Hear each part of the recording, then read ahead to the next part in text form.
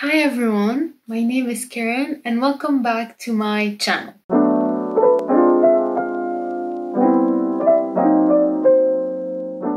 I know it's been a minute, but I had my reasons. First of which, my last video was in November 2020, if I remember correctly, and from when I posted that video till like the end of December, I was head deep into my exams finals preparations, and I had like no time whatsoever to film or even read. I haven't read a book in that period since the 17th of November, which is like not ideal, but it's okay. I had already reached my Goodreads goal because of some graphic novels, and yeah, I had to focus on my exams because they were quite the pain for that. But at least they're over. It's a new year. Happy New Year. So by the title of this video, I'm gonna talk to you about my favorite books of 2020. The best books that I've read in 2020. To kick things off, I don't think it's gonna be like something new or new for people that already watched my videos before, and it's The Poppy War and The Dragon Republic. I would have said the entire trilogy, but because I already started the third book, but as I said, I took that break of reading and I still haven't picked it up back again. That sucks. I would have loved to be able to finish this entire series in 2020, but I wasn't able to, and I'm gonna pick it up again. But for the sake of this video, I only read The Poppy War and The Dragon Republic, but those two books, everything about those books are perfect. Like I talked so much about those books before that I don't think I feel the need to talk more about them. I just have one point for people that want to read those books, consider reading them in the future. Just be aware that it has a lot of gore and description of warfare and all those nasty business that comes with it.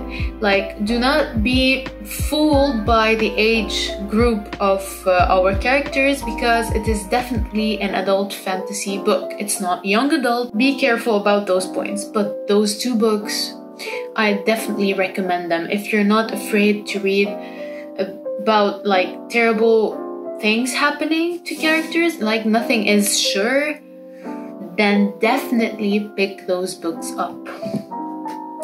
The second favorite book that I read in 2020, I also talked about in my all-time favorites. I don't remember which video, but it's the Dream Thieves by Maggie Stiefvater. This is not the first book in the series, The Raven Cycle. It's the second book.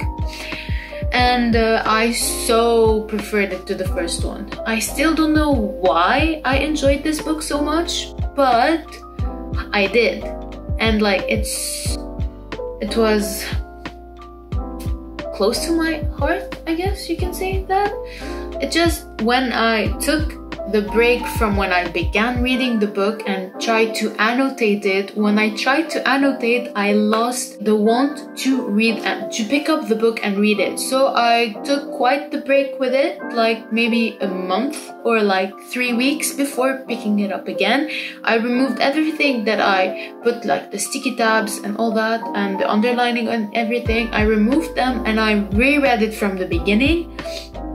And man, I devoured every single word on every single page so fast. I read this book so fast.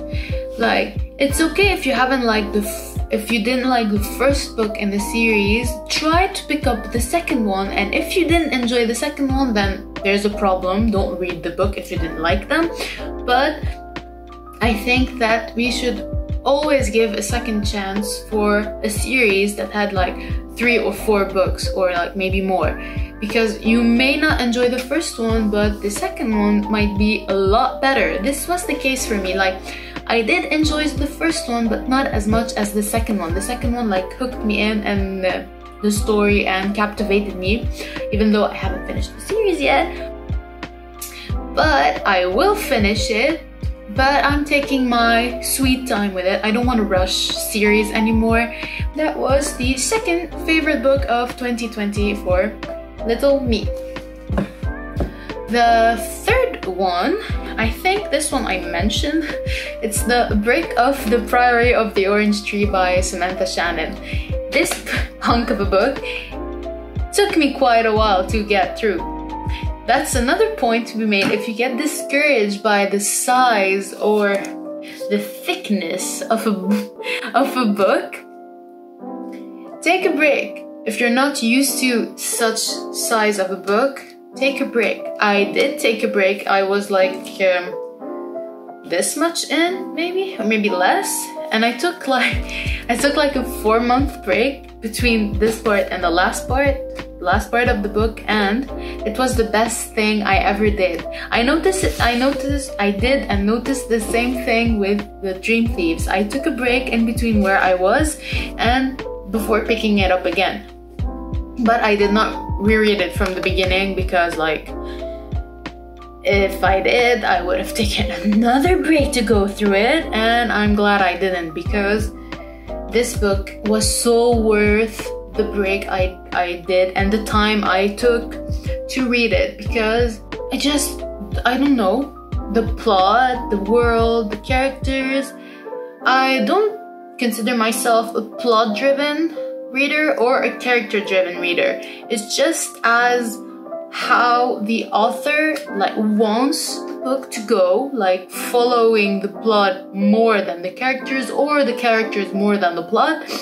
I tend to follow what the author wants me, how the author wants me to read their book. That's why I don't have a preference, and I can read most things without like feeling discouraged to read or all that. That's why this book, even though it's giant, do not get discouraged. If you like a fantasy, it's an adult fantasy, by the way. If you like fantasy with a dash of dragons, some kingdoms and queendoms being on the brink of war, I guess. They were always at a war, maybe, but like Cold War, if you know what I mean.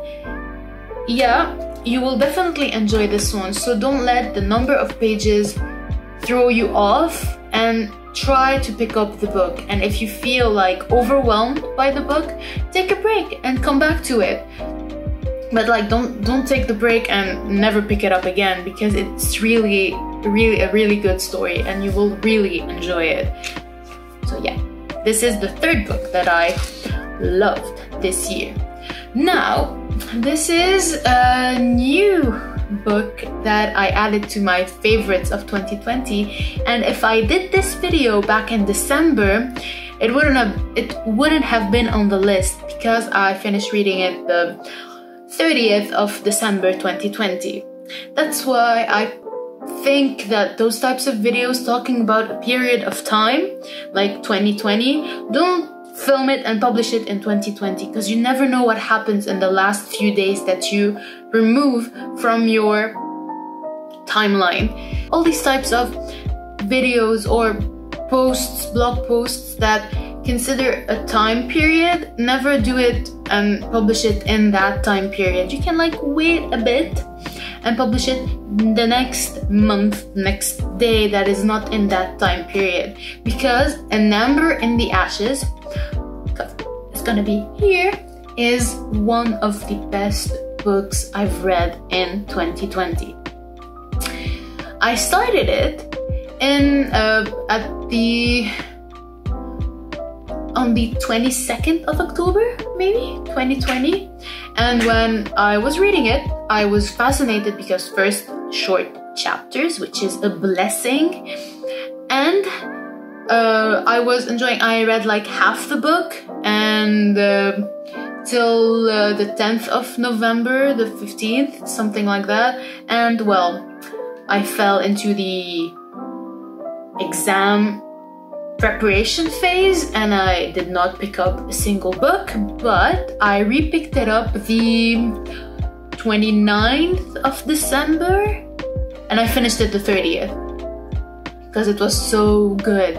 This book, the characters, the plot, the world, the intrigue, every single aspect of that book is amazing. And as I said for the Dream Thieves, that I don't want to rush the series, this is a type of series that I said so. Like, even though I know, I feel it, that I will really enjoy the entire quartet, I don't want to pick it up just yet because I don't want to feel the pressure to keep on reading. Like, I want to dedicate, let's say, when I finish another book, like maybe The Burning God, because that's the next book that I want to finish because I already started it.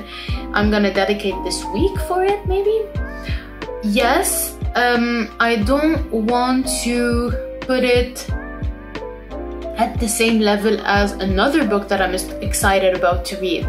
That's why maybe it's gonna be after that, or maybe it's gonna be later than that. I don't wanna like exactly after the first book. I really want to know what's gonna happen. I already read the prologue or the first chapter maybe, and it hooked me. So I know I'm gonna read it, but maybe not directly after it. I think I forgot to say the authors. Okay, The Poppy War and The Dragon Republic, it's by R.F. Kuang. The Dream Thieves, it's by Maggie Stiefvater. The Priory of the Orange Tree is by Samantha Shannon. An Ember in the Ashes by Saba Tahir. And that's it, that's in the book. Okay, that book, everything, every single aspect is so beautifully woven together and it grips you. And there's so many scenes that should be illegal because they don't care about your heart or your feelings because they're mean. But that's what makes the book so good. Yeah. That's what made me love the book, maybe. Looks like I don't care about my feelings, so yeah. But I definitely recommend this entire quartet. Even though I've read the first book, I think it's gonna be an amazing one. So yeah, that's the 4th book that I loved last year. The 5th one is, of course, the Greek mythology book that took away my heart. It's Circe by Madeline Miller. I said the author's name. Yes, this one fed my Greek mythology stomach up, and it was so satisfied that it demands more from this. What made such an impression on me, of course, it's first off, it's the Greek mythology, but it's also the writing style. The author's writing is just, you can take like an ordinary sentence, but it's Madeline that wrote it, and like it's poetry.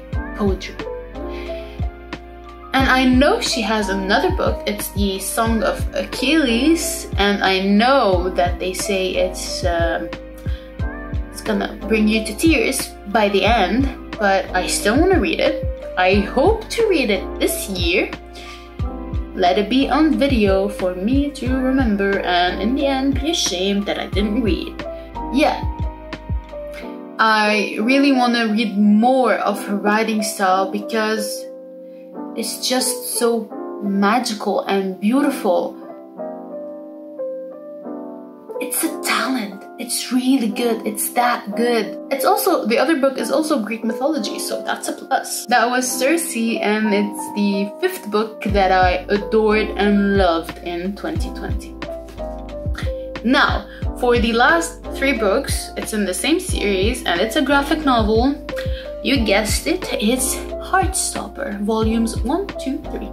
It's just so heartwarming and sweet and adorable. Not every single topic is like cutesy and heartwarming, but the overall experience that I had when I read those 3 books, those 3 graphic novels, were amazing. They're just the character, the story, the representation, the topics discussed in those books. They're things that we should see more in other books too. It shouldn't be just for the type of graphic novel or something else. The art style, that's a plus. It's amazing. I love it. So if you like those types of graphic novels that tackles different kind of topics and some insecurities that people can have, and disease, not really disorders and all that, you will love those 3 books. And the 4th book, I think she's gonna publish it after she writes another one, because she publishes every week, so it rounds up in the end. I think it's gonna be like that, I don't know. But you will definitely love those books, and I definitely recommend you to read them because they are amazing, I assure you that. So with Heartstopper volumes 1, 2, 3 being the last books on my best top favorite books of 2020, I think it's done. I finally filmed the first video of 2021. Crazy. So I guess this is the end of this video, the very first video of 2021. And if you enjoyed this video, make sure to hit the like button. And if you want to see more content from me, little old me, make sure to hit the subscribe button and even hit the bell icon to get a notification whenever I post new videos.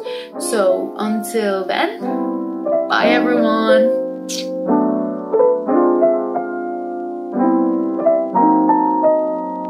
Yay!